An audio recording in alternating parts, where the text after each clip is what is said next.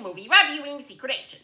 Today, I will be reviewing an animated fantasy film that came out in 2009 in Ireland and in the US and Canada a year later, and that is directed by Tomm and Nora, Twomey, and that stars Evan McGuire, Gleeson, Mick Lally, and Christen Mooney, and that movie is The Secret of Kells. Okay, so this movie has just started, and so far our main character Brendan, played by Evan McGuire, has made his first appearance. Alright, I am noticing that Brendan lives under the care of his uncle, Abbott Cellach, who is played by Gleeson.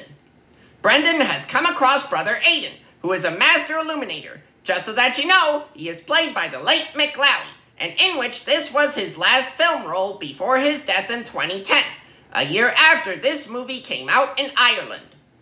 That's a pretty cool looking forest that Brendan has come across. Furthermore, a white cat is accompanying him along the way. Now he is conversing with a fairy named Aisling, who is played by Christen Mooney. I bet that he was quite surprised at that. Could that be the case? You know, I've got to say that this movie has some beautiful looking animation. I'm pretty impressed by that, and how it has some nice attention to detail. We just heard that Brendan has been told that he has been forbidden to leave the abbey that he lives in. I bet that must be pretty hard on him. He has brought Brother Aidan a special magnifying lens. I guess that could come in handy for writing really small text that would otherwise be impossible to write. Abbott Cellach has now locked up Brendan and Brother Aidan in a scriptorium. That was pretty harsh of him to do so. Oh no! Ireland is under attack from Vikings. That must be causing quite the panic for the people already living there. Brendan and Brother Aidan have been set free.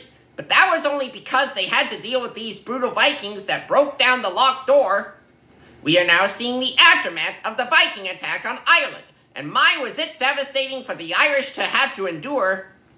As we get closer to the end of this movie, I notice that the Book of Kells has finally been completed, and all is now well for everyone. Ah, the luck of the Irish. Overall, The Secret of Kells is a beautifully done and well-crafted animated adventure with some intense scenes. Join me next time when I review Upgrade. I'm Flick James Flick, your one and only movie reviewing secret agent out there.